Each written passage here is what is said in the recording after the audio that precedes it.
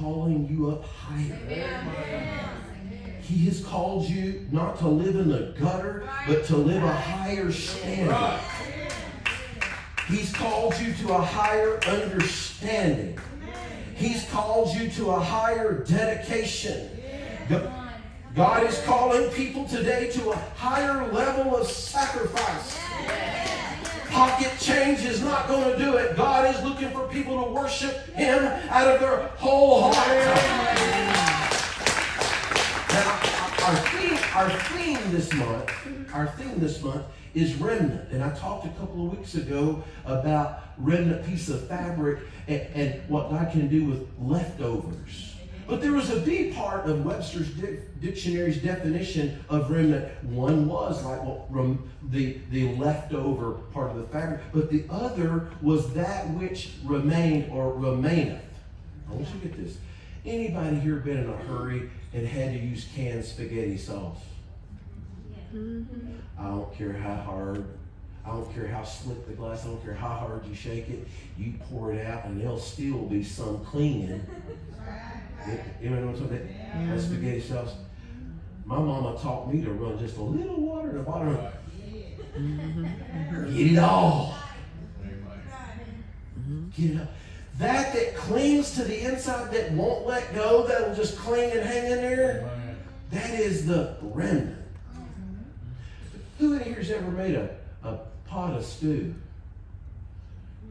And you let it cook down, and you cook down, and you cook down, and then you get the ladle, and everybody eats a lot, and then you got to pour it up into something, put it in the fridge, and when you pour it out, it's almost like a gravy crust that's around the... That's what a remnant, that's what a residue is. It is what has made itself stick to the surface. And not let go. No matter being poured, shaken, or stirred, it won't let go. Right. Anybody besides me glad for those little scouring pads? Now, I said that for a reason. I know that's not a glamorous or even tasteful example, but that from the Greek, that's the closest thing. Can I say, you don't get a residue from watering it down. A residue is a result of something that's been over the fire and has just chemically bonded itself. And I'm telling you, God is looking for a residue. Isaiah says He's going to take what's left over, what won't let go, what won't let go of truth, what won't let go of the doctrine, what won't let go of dedication, what won't let go. I'm hanging on.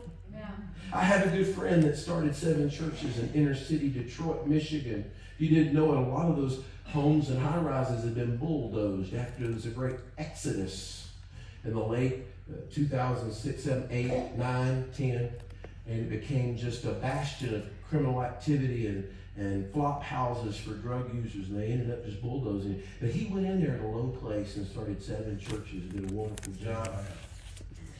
I say that for a reason. I said, Scott, how'd you do it? He said, I would find me 2 or 3 people that this was their city. And that they had an urgency to stay there. That out of the ashes, out of the destruction, out of the drugs, this is my city. This is where I was born. And this is where I'll die. Now, I'm not, if you need to move your job transfer, I'm not preaching this, that, but God is looking for a residue that's not going to give up, that's not going to let go. Scott said, if I can find 1 or 2 people that this is my city, I got to make a difference.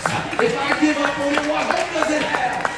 He said, you take the gospel of Jesus Christ with somebody that's determined. All things are possible when you won't give up, when you won't let go, and when you won't go back. God is calling us to a higher level. Do you see what happened to Daniel and this group here in verse 17? They as a group, Daniel was the spokesman, but they purposed in their heart not to be defiled, and they ate what the Bible calls pulse. I really don't know if, I don't think that was orange juice with pulp in it. I don't think it was granola. I think it was a combination of seeds, herbs, maybe some flour, wheat based, if you can imagine, even oatmeal. But they ate it for 10 days, and after 10 days, those who eat the king's meat looked pitiful, but those who had purposed in their heart. Can I tell you, you'll never go wrong by saying, I'm going to give up for God. I'm not giving up for pleasure, not for this world, not for carnal desire, but I'm going to sacrifice that God may be revealed in me and through me. They that purposed in their heart. And guess what happened on the other side of it, Sister Rafaela? Because they sacrificed from free will what they had. Nowhere does it say you had to do this, but they purpose in heart. I want to make a difference. I want my people to know that God is still real. He still answers prayer. He's still moving among those who